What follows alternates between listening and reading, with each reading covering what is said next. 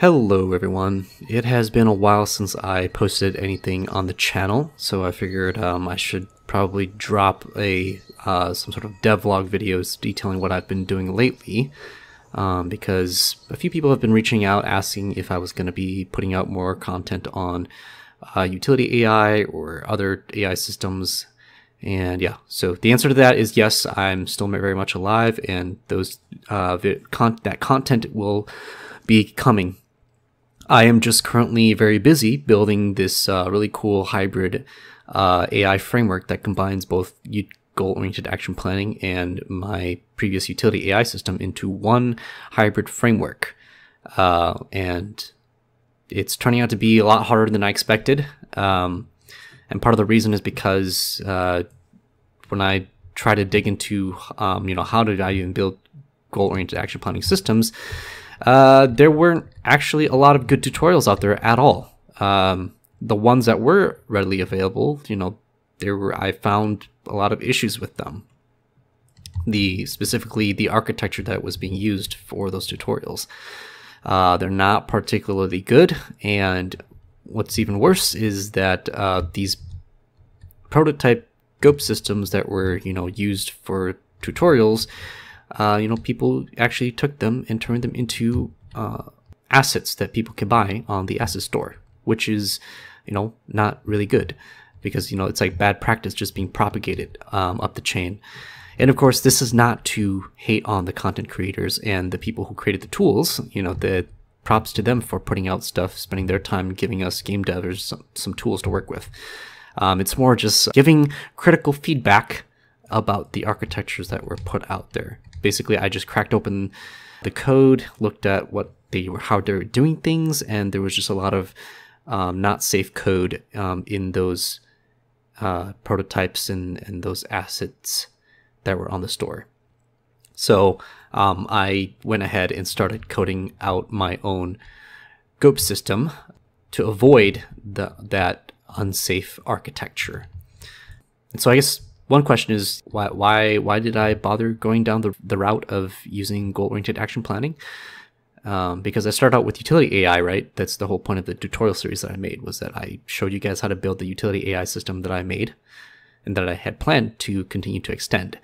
But turns out that for my game, as I was working on it, trying to extend the utility AI system, it wasn't what I expected it to be.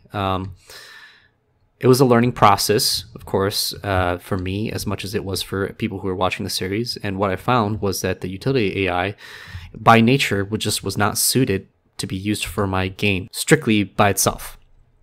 And what my game is, the game that I'm currently working on, it's basically a game that simulates procedural societies. So, you have a bunch of NPCs, they are tossed into this game world, and they have the world open to them, and they do whatever they want. They build their own societies, they build their own social structures, and the player is just kind of thrown into this world of procedurally generated villages, societies, and all that.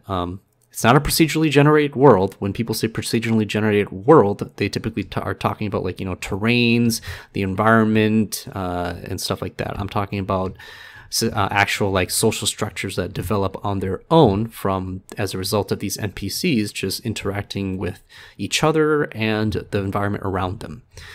And so in such a game, such a simulation, utility AI is not particularly well suited for it, because utility AI by nature is giving the NPC the ability to select just the best action, and that's all it cares about. It doesn't care about what's going to happen as a result of that action. It just wants to know what's the next best action it should be doing at every moment. So in layman's term, that basically just means the NPC is YOLOing throughout the game world. And that's not good, right? If you want the NPC to actually be smart enough to build its own village, its own houses and all that, then it needs to actually have some sort of planning logic to it, right? It needs to think about what it needs to be doing 5-6 steps later, and not just thinking about what it needs to be doing at this very instance. That's why I ended up going down the route of using goal-oriented action planning. But of course, using goal-oriented action planning by itself, I also realized that wasn't going to be enough. What was going to be better is if the NPC just uses a hybrid framework of both utility AI and goal-oriented action planning.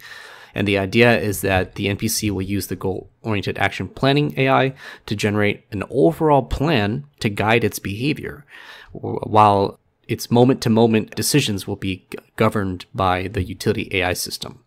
And I think that will give a suitable framework to drive these NPCs to do what they got to do in the game.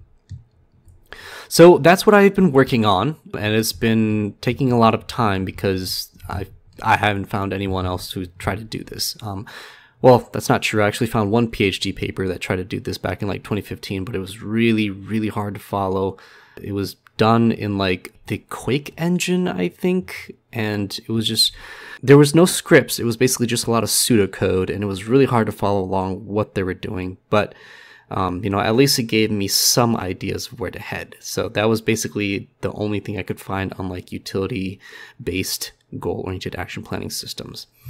And this is what I have now. This little simulation here, you can see here, I was able to get the planner algorithm to work. That was a really hard thing to do. Trying to come up with a new planner algorithm that everyone wasn't using blindly. So I got rid of the bad architecture I was seeing out there and basically coded a new planner algorithm from scratch. And now I'm in the process of integrating the utility AI into this GOAP system that I made. So this is what I have now. Doesn't look like it's a whole lot. This is just the infamous ugly village scene from my utility AI tutorial series, and the reason I'm using the same exact one is because this is actually a test bed for my AI systems. All these objects here, they have scripts on them that I have designed to be modular as possible, so that when I actually start building the real parts of my game, I could basically just put in the scripts and spawn objects left and right. So yeah, I'm not an artist. I'm going to cling onto these three simple 3D models for as long as I can. At some point, I will eventually have to add in characters with real animations, but until then, I'm just going to continue using this to validate that my AI framework is working. Once I get this hybrid AI framework working, I do plan to put out a tutorial series that shows you how to build it from scratch. That way you guys also have a hybrid AI framework that takes advantage of both goal-oriented action planning and utility AI, just as I have right now. And of course, that tutorial will be a lot better structured than this. I really don't like making videos. They take so much time, and I suck at making them. So, like, I spent so much time re-recording this over and over because I just was not happy with how ugly it was turning out, but I just am spending way too much time trying to make a pretty video, and just doesn't seem worth it to me. So I'm just making this short dev vlog here to let you guys know what's going on with the channel, what I have planned.